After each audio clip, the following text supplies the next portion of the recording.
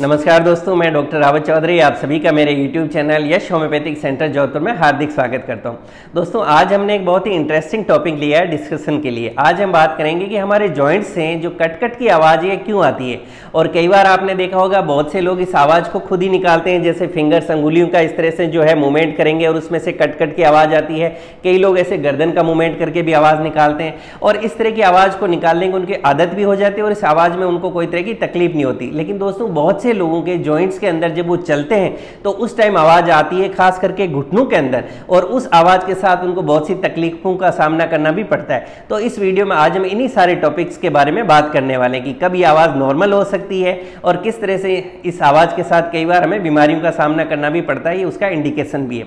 चलिए इस टॉपिक को हम समझने की कोशिश करते हैं।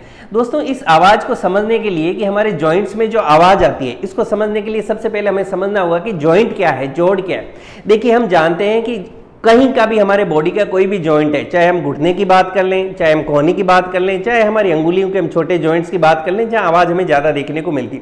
दोस्तों, किसी भी जोड़ या जॉइंट पे क्या होता है, बेसिकली दो हड्डियां या दो बोन से आके मिलती। एक बोन इधर से आई, एक बोन इधर से आई, दोनों बोन से ऐसे आपस में आके मिलती है। और मिलती नहीं, इनफैक्ट उनके बीच में हल्का सा गैप रहता है और इस गैप के बीच के अंदर एक फ्लूइड भरा होता है, जिसको हम चिकनाहट के लिए वहां का पानी बोलते हैं और इसको साइनोवियल फ्लूइड कहते हैं। अभी साइनोवियल फ्लूइड का क्या काम है दोस्तों, कि ये फ्लूइड इन दोनों बोन्स को, इन दोनों हड्डियों को आपस में रगड़ नहीं खाने देता। ये चिकनाहट का या लुब्रिकेशन का काम करता है, जिससे इनमें आपस में फ्रिक्शन नहीं हो, आपस में हड्डियों में रगड़ नहीं खाए और आपस में बोन्स इजीली मूव करती रहे और बीच में वो फ्लूइड है वो एज ए लुब्रिकेंट वहां काम करता है। और इन दोनों बोन्स को आपस में जो कनेक्ट है, इनको आपस में बांध के रखते हैं कार्टिलेज, लिगामेंट्स, टेंडन्स। ये उनके मतलब कनेक्टिंग टिश्यूज होते हैं किसी भी जॉइंट पे।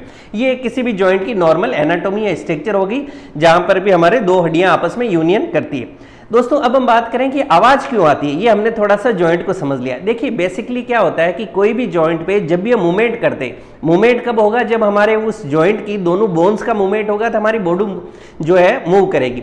दोस्तों, जब हमारी बॉडी में कोई भी जॉइंट में मूवमेंट है तो नेचुरली वहां की दोनों बोन्स में मूवमेंट हुआ और उन बोन्स में जब मूवमेंट होगा तभी हमने समझा था कि वहां पे साइनोवियल फ्लूइड होता है। उस साइनोवियल फ्लूइड में क्या होता है कि मूवमेंट के साथ में एयर बबल्स बनते हैं, यानी गुब्बारे नुमा जो स्ट्रक्चर है ये बनते हैं। और नॉर्मल में आप जानते हैं कि हम लोग रूटीन में भी कोई बलून या कोई गुब्बारा बनाते हैं और अगर उसको फोड़ते हैं तो उससे आवाज आती है। कुछ ऐसा ही हमारे जॉइंट्स में होता है कि वहां पे एयर बबल बनते हैं मूवमेंट से, और ये एयर बबल जब फूटते हैं तो वहां से कुछ साउंड आती है, आवाज आती है, जिसको हम कटकट की आवाज कहते हैं। इंग्लिश में हम लोग जो है इसको पॉपिंग साउंड भी कह देते हैं, क्रैकिंग साउंड भी कहते हैं या क्रेपिटस भी कहते हैं। ये इसका नाम हो गया। दोस्तों, अगर इस आवाज के साथ में नॉर्मल हमें कोई तरह का पेन यानी कोई तरह का दर्द नहीं है, कोई डिस्कंफर्ट नहीं है, जो रूटीन में हम देखते हैं अक्सर लोग ऐसे अंगुली चिटकाना जो ये बोलते हैं तो आदत सी पड़ जाती है और इसमें कोई पेन डिस्कंफर्ट वगैरह नहीं होता। जैसा मैंने बताया, कई लोग गर्दन का मूवमेंट करके भी इस तरह से आवाजें निकालते रहते हैं, जो कि एडवाइजेबल नहीं है, हालांकि गलत है, लेकिन इस तरह का करते रहते हैं। बहुत से लोगों को मैंने देखा है, क्योंकि उनको कोई पेन डिस्कंफर्ट वगैरह नहीं होता। तो ये एक नॉर्मल प्रोसेस होता है कि वहां सिंपल सा एयर बबल जो है बना, वो फूटा और उसकी आवाज आ गई। तो ये बिल्कुल नॉर्मल, अगर आपको पेन नहीं है, डिस्कंफर्ट नहीं है तो बिल्कुल नॉर्मल। बट अगर इस तरह की आवाज के साथ दोस्तों अगर आपको पेन है, डिस्कंफर्ट है, तो थोड़ा सा अलर्ट होने की जरूरत है। इसका मतलब वहां कोई ना कोई पैथोलॉजी यानी कोई ना कोई बीमारी हो सकती है। और ये साउंड अक्सर देखा गया कि साउंड के साथ जो पेन है ये कब देखने को मिलेगा, अक्सर आप देखेंगे कि वो लोग जो कि जब उठते हैं या बैठते हैं, जब यानी मान लीजिए आप चेयर पे बैठे हैं, आप एकदम खड़े हुए, आप बिस्तर पे बैठे हैं, आप खड़े होकर आपने मूवमेंट शुरू किया, तो उठने बैठने के, चाहे आप नीचे से फर्श पे बैठे हैं, आप खड़े हुए, इस तरह से उठने बैठने के सडन मूवमेंट के साथ आपके जॉइंट, खास करके घुटनों की मैं बात करूं, तो वहां पे एक आवाज आएगी और आपको पेन हो सकता है। इसी तरह से बहुत से लोग जब बैठे रहते हैं, जब मूवमेंट करते हैं, चलते हैं, तो इस तरह से उनको जो आवाज आएगी कट-कट, जिसको हम क्रेपिटस, क्रैकिंग या पॉपिंग साउंड बोले, उसके साथ उनको पेन हो सकता है। बहुत से लोगों को सीढ़ियां चढ़ते टाइम पेन देखने को मिलेगा और ये काफी कॉमन है और उस टाइम ये साउंड भी उनको देखने को मिलेगी। ऐसे लोग जो है जिनको पेन है, तो नेचुरली जब इस तरह का रहेगा तो वो लोग तेजी से चल नहीं पाएंगे, दौड़ नहीं पाएंगे, या उनकी जो एक्टिविटी है फास्ट मूवमेंट वाली वो थोड़ा सा रेस्ट्रिक्ट हो जाती है। और जब ये सारी चीजें होगी तो आपके जॉइंट्स के अंदर हम बात करें कि दर्द रहेगा, पेन, डिस्कंफर्ट, स्वेलिंग, रेडनेस, जिसको इन्फ्लेमेशन हम लोग बोल देते हैं। जॉइंट में इन्फ्लेमेशन होगा तो इस तरह के आपको लक्षण देखने को मिलेंगे कि दर्द भी है, सूजन भी है और आपका ध्यान वहां बना रहता है और आप थोड़ा कंफर्टेबल मतलब कोई भी तरह का मूवमेंट नहीं कर पाते। दोस्तों, अगर ऐसा है तो हमें अलर्ट होने की जरूरत है। जैसा मैंने बताया, ये इंडिकेट करता है कि शरीर में कुछ अंदरूनी बदलाव है, कुछ पैथोलॉजी। आपका जॉइंट का जो स्ट्रक्चर जिसकी हमने अभी बात की थी कि दो बोन्स है, बीच में साइनोवियल फ्लूइड फ्लूइड है और आसपास में जो है वो फाइब्रस टिश्यूज है जिसको कार्टिलेज, लिगामेंट्स और टेंडन बोलते हैं, जो दोनों बोन्स को साथ में जोड़ के रखते हैं, तो वहां पे कुछ ना कुछ प्रॉब्लम होगी, उसको हमें समझने की जरूरत है। अब हम बात करें कि ऐसा किन लोगों में देखने को मिलता है। देखिए ऐसा अगर किन लोगों को देखने की बात करें तो रूटीन में देखा गया कि वो लोग जो थोड़ा ओबेज हैं, जो थोड़ा मोटे हैं, जो तो थोड़े हेल्दी होंगे, उनके क्या होंगे, जॉइंट्स जल्दी खराब होंगे। खास करके हम बात कर रहे हैं नी जॉइंट या घुटने की, तो वहां पे क्या होगा कि नी जो या घुटना है ये हमारा वेट बेयरिंग जॉइंट है, यानी हमारी बॉडी का जो वेट होता है ये हमारा घुटना ही पूरा कैरी करता है। इसलिए आप देखेंगे कि जो लोग थोड़ा हेल्दी होते हैं, मोटे होते हैं, उनके जो घुटने हैं वो जल्दी दर्द करने लगते हैं। एज के साथ भी ये दर्द करने लगता है, यानी अगर आपकी एज हो गई है, यानी आपकी एज मान लीजिए 50 हो गई, जो कि नॉर्मल है, बट यूजुअली आजकल 50 के आसपास घुटने दर्द होने लग गए, और बाकी 60-70s में तो ये ज्यादा देखने को मिलता है। क्योंकि एज के साथ क्या होगा कि आपका जो जॉइंट का स्ट्रक्चर था, अंदर की एनाटॉमी, साइनोवियल फ्लूइड है, वो आपका कम हो जाएगा, वहां के जो लिगामेंट्स, टेंडल्स थे वो बिल्कुल आपके वीक हो जाएंगे, तो उससे क्या होगा, बोन्स के अंदर वहां पे जो एनाटॉमी चेंज होगी तो आपको इस तरह का दर्द हो सकता है। दोस्तों ऐसा कई बार उनमें भी देखने को मिल सकता है जिनको कोई तरह का एक्सीडेंट हुआ है, उसके कारण आपके घुटने वगैरह पे चोट लगी तो हो सकता है, कोई तरह का और कोई ट्रॉमा हो गया, या वो लोग जो कि स्पोर्ट्स पर्सन रहे हैं, स्पोर्ट्स पर्टिकुलरली जो मान लीजिए लंबी रनिंग का कोई काम जिनका था, जो स्पोर्ट्स पर्सन होते हैं, एथलीट्स वगैरह हम बोले, कई बार फुटबॉल वाले प्लेयर्स हैं, या और दूसरे जो प्लेयर्स हैं जिनका रनिंग का लंबा काम रहता है, उनके अंदर भी कई बार इस तरह की इंजरी हो सकती है। और अगर आपको आवाज है और साथ में दर्द है, तो ये इस चीज का इंडिकेशन हो गया कि आपकी दोनों बोन्स है वो आपस में टकरा रही है और उनमें आपस में जो है रगड़ लग रही है, ये इस चीज को इंडिकेट कर रहा है कि नहीं। तो इसमें आपको अलर्ट होने की जरूरत है।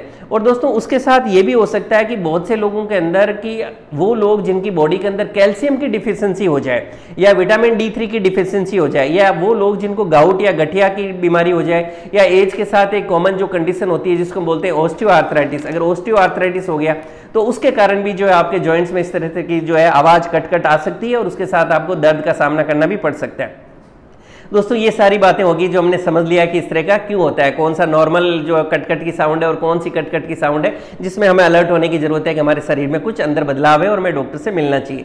और उसके हमने कुछ कारण भी समझे कि किन लोगों को ऐसा हो सकता है। अब हम इसके ट्रीटमेंट की बात करें। देखिए जो ट्रीटमेंट है तो नेचुरली ट्रीटमेंट इस बात पर डिपेंड करेगा कि क्या कारण है, किस कारण से आपको ऐसा हुआ। जैसा मैंने बताया कि अगर आपको कोई तरह के आप स्पोर्ट्स पर्सन रहे हैं और आप स्पोर्ट्स की आपको इंजरी हो गई है, या मान लीजिए आपके घुटने वगैरह पे कोई चोट लग गई है, कोई ट्रॉमा है, एक्सीडेंट है, इंजरी हो गया, ये सारी चीजें, तो सबसे पहली बात तो आपको रेस्ट करनी चाहिए, क्योंकि वहां के आपके जो लिगामेंट्स, टेंडन्स थे वो सारे डैमेज हो जाते हैं, इंजर्ड हो जाते हैं, तो उसके कारण आपको जो है रेस्ट करने की जरूरत होती है और आपके डॉक्टर एडवाइस करते हैं थोड़ा रेस्ट कीजिए, है कि नहीं। उसके साथ के अंदर फिजियोथेरेपी का दोस्तों बहुत इंपॉर्टेंट रोल होता है। आपको जब भी जॉइंट पेन है, पर्टिकुलरली हम लोग नी जॉइंट की बात कर रहे हैं यहाँ पे, अगर इस तरह का पेन है तो फिजियोथेरेपी का बहुत इंपॉर्टेंट रोल है। और आपके डॉक्टर साहब को जो भी एक्सरसाइज बताते हैं उसको बिल्कुल आप मतलब जो है फॉलो करें, और उससे आप देखेंगे आपको बहुत अच्छे रिजल्ट्स मिलेंगे। क्योंकि जो लिगामेंट्स, टेंडन्स वगैरह में जो इंजरी हो जाती है उसको हील करने के अंदर फिजियोथेरेपी का बहुत ही इंपॉर्टेंट रोल है। इसी तरह से मैंने आपको देखिए ये भी बताया कि बहुत सी बार क्या होता है कि अगर आपकी बॉडी के अंदर कैल्शियम की कमी हो गई है, विटामिन D3 की डिफिशियंसी हो गई है, तो इसके कारण भी आपके जॉइंट्स के अंदर आपको पेन रहेगा और इस तरह की साउंड आएगी। मेरा कैल्शियम और D3 पे अलग से वीडियोस है, आप वो भी देख सकते हैं। वहां मैंने सिम्टम्स में भी बात की और इसके जो नेचुरल सोर्सेज है उनकी भी बात की, किस तरह से हम इसको पूरा कर सकते हैं। और अगर आपको इस तरह की डिफिशियंसी है तो नेचुरली उनको अपने को सप्लीमेंट लेनी होती है, कैल्शियम वगैरह की जो रिच डाइट है वो अपने को डाइट भी लेनी होती है, और उसको डाइट से आप उसको कंपनसेट करें। दोस्तों अब हम बात करें कौन कौन सी होम्योपैथिक मेडिसिन है जो इस तरह की जो कट की साउंड है, क्रेपिटस है, पॉपिंग साउंड है, क्रैकिंग साउंड है, उसमें अच्छे रिजल्ट्स देती है। तो मैंने बताया इन सारी चीजों का तो आपको ध्यान रखनी है, फिजियोथेरेपी करनी है, रेस्ट करना है, और कैल्शियम और विटामिन D3 की डिफिशियंसी है तो आपको उसको भी पूरा करना है। साथ में अगर आप होम्योपैथिक मेडिसिन लेते हैं तो इससे आप बिल्कुल छुटकारा पा सकते हैं। इनफैक्ट दोस्तों मैंने बताऊं मेरी क्लिनिकल एक्सपीरियंस की, वो लोग जिनको नी रिप्लेसमेंट तक का सजेशन दिया हुआ था, उन्होंने अगर इन सारी चीजों को फॉलो किया है तो उनको नी रिप्लेसमेंट नहीं कराना पड़ रहा और वो लोग कंफर्टेबली अपना जो है लाइफ को आराम से बिता सकते हैं। दोस्तों मेडिसिन की बात करें तो होम्योपैथी के अंदर आप जानते हैं कि मेडिसिन हमेशा सिम्टम, साइंस, हिस्ट्री उसके अकॉर्डिंगली आपके डॉक्टर्स आपके लिए डिसाइड करते हैं। बट मेन मेडिसिन जो इसमें बेस्ट रिजल्ट देती है वो मैं आपके साथ शेयर कर रहा हूँ। देखिए सबसे पहली मेडिसिन जो इसमें अच्छे रिजल्ट देती है वो ब्रायोनिया 200 पोटेंसी पोटेंसी में सुबह शाम ली जानी चाहिए। नेक्स्ट मेडिसिन है रस टॉक्स 200, इसको भी आपको सुबह शाम लेना चाहिए। नेक्स्ट मेडिसिन है रूटा 200, इसको भी सुबह शाम लेना चाहिए। ये तीनों ही मेडिसिन 200 पोटेंसी के अंदर अच्छा काम करती है और इनकी 2-2 बूंद सुबह शाम डायरेक्टली जीभ पे ली जा सकती है या फिर ग्लोब्यूल्स यानी जो हम शुगर के दाने बोलते हैं उसमें मिक्स करके भी ले सकते हैं। साथ के अंदर एक मेडिसिन आती है होम्योकैल टैबलेट, उसकी भी 2-2 गोली दिन में 3 बार लेते हैं तो हमें बहुत अच्छे रिजल्ट्स मिलते हैं। दोस्तों ये वो मेडिसिन है जो मैंने बताया कि जो बेस्ट रिजल्ट्स देती है और इनसे मैंने देखा कि ज्यादातर केसेस में बहुत अच्छे रिजल्ट्स मिलते हैं। अगर आपको प्रॉब्लम है तो मैं एडवाइस करूंगा अपने डॉक्टर से जाके मिले और हो सकता है कि आपके लिए एज पर सिम्टम्स या कुछ हिस्ट्री के अकॉर्डिंगली कुछ दूसरी मेडिसिन भी सजेस्ट करें। दोस्तों क्रेपिटस है, आपको पॉपिंग साउंड है, क्रैकिंग साउंड है, कट कट की आवाज आ रही है, साथ में जॉइंट्स में पेन हो रहा है, बिल्कुल भी नहीं घबराएं। जो मैंने आपको अभी थोड़ी एडवाइस दी है इसको फॉलो करें, फिजियोथेरेपी करें, कैल्शियम D3 चेक कराएं, उससे आप डाइट लें। साथ में एक एडवाइस मैं आपको ये दूंगा कि मैंने देखा कि जिनको जॉइंट पेन रहता है, पर्टिकुलरली जैसा मैंने बताया नी जॉइंट की हम लोग बात करें, तो अगर ऐसा है तो आपको ज़्यादा खट्टी चीज़ें नहीं खानी चाहिए। पर्टिकुलरली मैंने वो देखा कि अक्सर वो लोग जिनका थोड़ा वेट ज़्यादा होता है वो लोग काफ़ी ज़्यादा नींबू पानी पीते हैं और उसके बाद उनको इस तरह की कंप्लेंट बढ़ती है। तो अगर आपने भी ऑब्जर्व किया है कि आपने वेट रिडक्शन के लिए नींबू पानी पिया और उसके बाद आपको इस तरह की जॉइंट की आवाज़ शुरू हुई, तो एडवाइस करूंगा नींबू पानी को इमीडिएटली आपको बंद कर देना चाहिए और बाकी आप मेडिसिन लें, डेफिनेटली आपको फायदा होगा। दोस्तों मैं उम्मीद करता हूं आज इस वीडियो के अंदर जो मैंने आपको जानकारी दी है आपको पसंद आएगी और आपके लिए लाभकारी साबित होगी। इसी तरह से मुझसे जुड़े रहने के लिए मेरे यूट्यूब चैनल यश होम्योपैथिक सेंटर जोधपुर को लाइक करें, शेयर करें, सब्सक्राइब करें और बेल आइकन जरूर दबाएं, जिससे मैं जैसे ही कोई वीडियो डालूं आपको नोटिफिकेशन मिल सके। Thank you.